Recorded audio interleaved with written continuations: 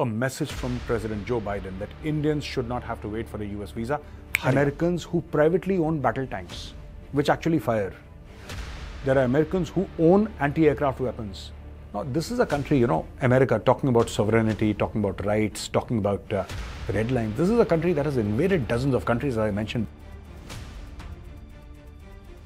Jai friends, I'm Major Gaurav Arya and you're watching the Chanakya Dialogues English. Like this video, subscribe to our channel and don't forget to press the bell icon.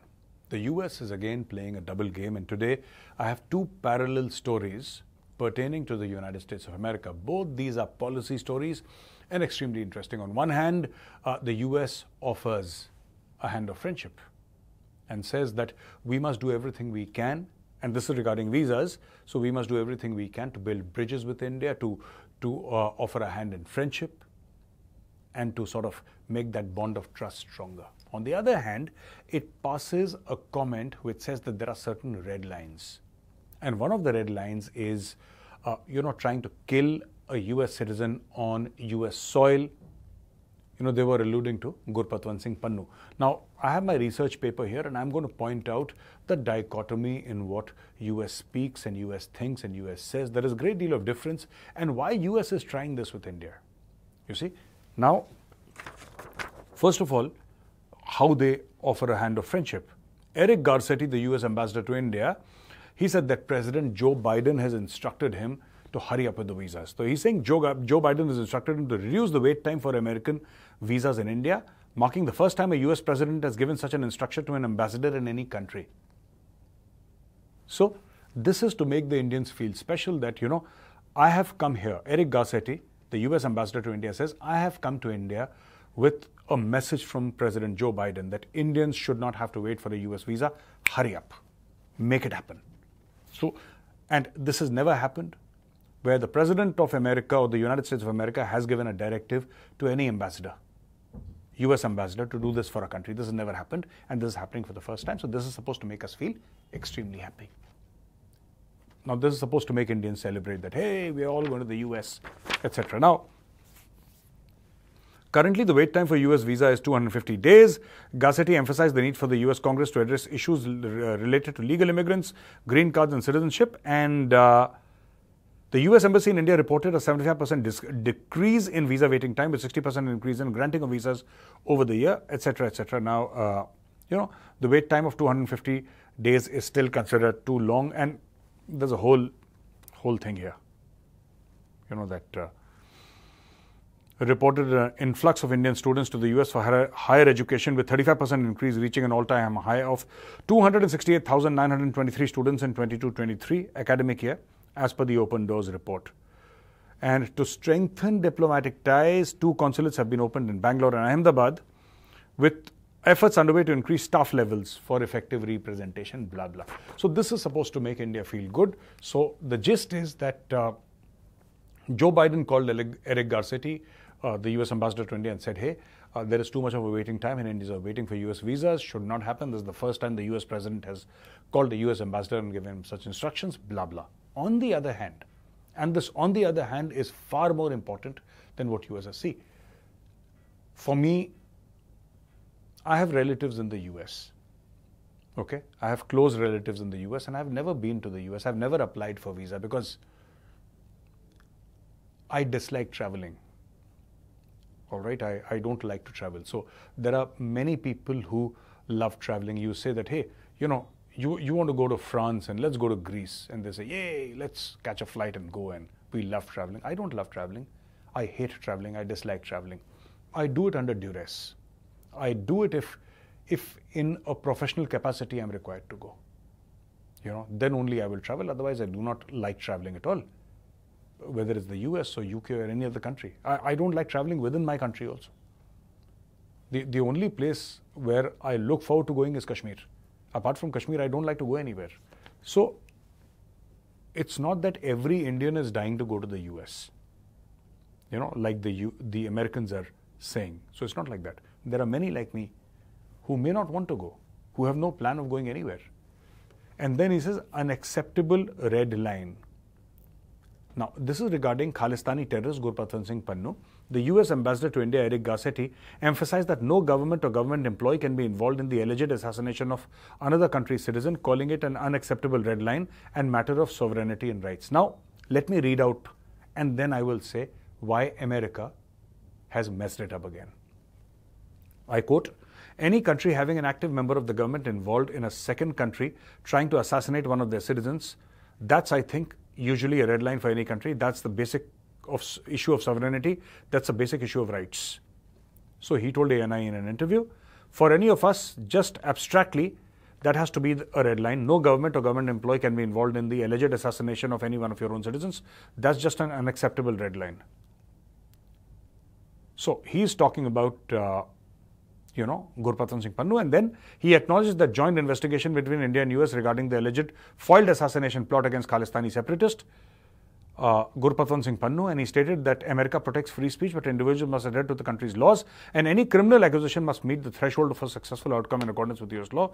When people do step over the line saying that something will be bombed as opposed to saying somebody shouldn't fly, the United States freedom of speech, we want success for anybody if there is a criminal accusation to reach the threshold that would have a successful outcome. So essentially, now let me explain to you. I've read out all the boring stuff. Now let's come to the exciting stuff. Let's come to the analysis of this.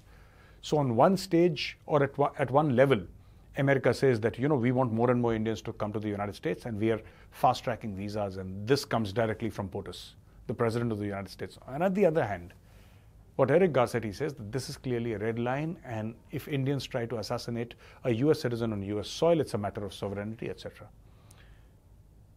First of all, why does US talk about sovereignty at all? I don't understand. They have invaded dozens of countries. When it happens to them, and I'm not saying India has done it, not for a moment am I saying that India has done it or India has attempted to assassinate Gurpatwan Singh Pannu. Pannu is a joke, we all make fun of him. I don't think India wants to assassinate Pannu, right? Pannu is insignificant. All he does is make threats in a Punjabi, English, Hindi hybrid. It's very funny. I think Pannu is a whole lot of fun. I've got a small teddy bear right up there. I'm pointing towards that teddy bear. I've got the teddy bear and it's got Pannu written on it. I mean, Pannu is no threat to anybody and nobody would want to assassinate Pannu. I think they've got it backwards. But just to say that, no, this is a country, America, talking about sovereignty, talking about rights, talking about red lines. This is a country that has invaded dozens of countries, as I mentioned before. They invaded Iraq, Afghanistan, Libya, Korea, Vietnam. They send their Marines to so many countries in South America. I don't know. The complete list of the crimes of the United States of America is so long. It's so long. They just feel that they can do anything. But when it comes to them, they're very, very sensitive. Americans are very sensitive. The Americans can burn your house to the ground, and that is absolutely acceptable. But should you protest, or should you take action, then you become a villain. And this is clearly the case in this matter also. Trying to blame. So this is what America is doing. On one hand, they say, we like India and we want to give priority to India. On the other hand, they got this Gurpatwan Singh Pannu issue in between, which is hardly an issue. If India wanted Pannu dead, Pannu would be dead. Is it so difficult to get somebody killed in the United States of America? What nonsense are they saying here? America is full of drug addicts. It's full of weapons. It's full of people on all sorts of drugs. It's full of homeless people. It's full of violent crimes. Haven't you heard? Every single week there is a mass shooting in America. Every 15 days. I mean, at least twice or thrice a month. You hear of a mass shooting in America. Somebody enters a shopping mall with an AR and shoots 5 people, 10 people, 3 people. It's extremely common. Schools are not safe. Libraries are not safe. University campuses are not safe. Everybody has access to a gun.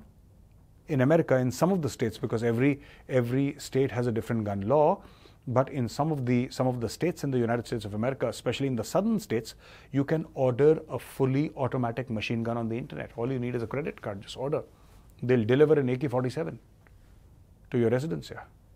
It'll come nicely packed with 1,000 rounds of ammunition and 3 spare magazines. You can order military grade weapons. You go on the internet. Please go on the internet. There are Americans who privately own battle tanks, which actually fire. There are Americans who own anti-aircraft weapons. Now, these are very dangerous. These are very dangerous. These are military-grade weapons, and they can cause serious destruction. But Americans own them. They proudly take them during the weekend to the ranches and they fire them. This is the United States of America. If we actually wanted to kill Pannun, all you need to do is give $500 to a homeless man. It's not like Pannun has an entire squad of bodyguards, yeah? It's not that whenever Pannun leaves his house, he's surrounded by 50 people armed with submachine guns, yeah? It's not like that. We don't want to kill Pannun. Nobody wants to kill Pannun. This is an American invention, this whole killing of Pannun, that India wants to kill Pannun. And somebody from RNAW planned to kill Pannun. If RNAW wanted Pannun dead, Pannun would have been dead long back. It's very easy. Give $100 to a homeless man in America, a homeless drug addict, and say that you'll get 100 more. He'll wait, and when Pannun comes, he'll attack him. But we never want to do. We have never wanted to do that. We have never done it in the past. So I don't know what game America is playing, but clearly, both these news items, trying to reach out to India, saying that you're a great friend, and then saying that these are our red lines. So this is the kind of diplomacy, the two-faced diplomacy that the United States of America does. Now, ladies and gentlemen, for the question and answers. The first question is from Sakti Kesavan. Hey sir, hope you and family are doing well. Hello Sakti, hope you and your family are doing well. There are radical Islamist elements in India. Is there a chance of there being a deadly school shooting in India? After all, they've already threatened France. Even the US experienced a massacre in Sandy Hook, so we aren't immune to such acts. Of course, anything is possible. Anything is possible. Yeah.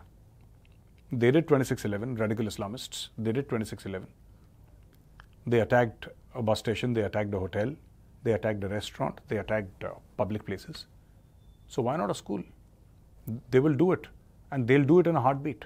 In a heartbeat, like this, they'll do it. All you need to tell radical Islamists is that these school kids, all of them are kafir. Some lunatic wants to go to heaven, he'll do it. Dr. Sandhya. Hello sir, this is Dr. Sandhya. Me and my family are avid watchers. Thank you, ma'am. Thank you, very kind of you. I have a question about CA amendments, sir. I agree with the government to welcome the minority of the neighboring countries, but I have these doubts. These people coming to a country indirectly welcoming the radical individuals, or many radical elements can enter our country in guise of these minorities. Should we take on such perennial threat, or will this not be taxing to our country and our police and intelligence agencies to constantly be counterproductive against such threats? I might sound paranoid and useless, but what do you do as someone who has lost someone in these senseless attacks? My being paranoid is justified. What is your opinion? Dr. Sandhya, I would disagree with you, ma'am, and I would disagree because most of the people who are coming inside are Hindus and Sikhs, and there are Christians, and there are Jains, and there are Buddhists. These people have been discriminated against, and I just want to say one thing. There is always a danger whatever you do. You go outside, you cross the road in your own city, in your own neighborhood, there is a danger of being run over by a bus. There is danger in everything. You go to the market, there is a danger that somebody will snatch your phone. Somebody will pick your pocket. Wherever you go, there is danger. So if anybody thinks that there is no danger absolutely in CA, there could be. There is always danger in everything that you do. You call your own relatives home, there is a danger. Maybe that guy end up fighting with you. There is always danger about everything. But most of these people are, in fact all of them, they're victims of a very repressive, radical Islamist regime, which does not even consider them human. That is the problem. And this is their country, this is their land, and they have every right to come here. CA is just a legal instrument. It's just a legal instrument. Otherwise, morally and ethically, these people who are living in Pakistan, Bangladesh and Afghanistan, the minorities, especially the Hindus and Sikhs and others, Christians or Parsis or Buddhists or Jains, all these, they have every right to be here. They have every right to be here in India. It's just that we have facilitated that by CAA. So that is a legal process, but ethically, morally, they have as much right to India as I have or you have. There is no doubt in my mind about that. So with that, ladies and gentlemen, I come to the end of today's episode. I hope you enjoyed our episode, and if you did, please press the like button. Subscribe to our channel. Don't forget to press the bell icon. Jai Hind, Vande Mataram, Bharat Mata ki Jai.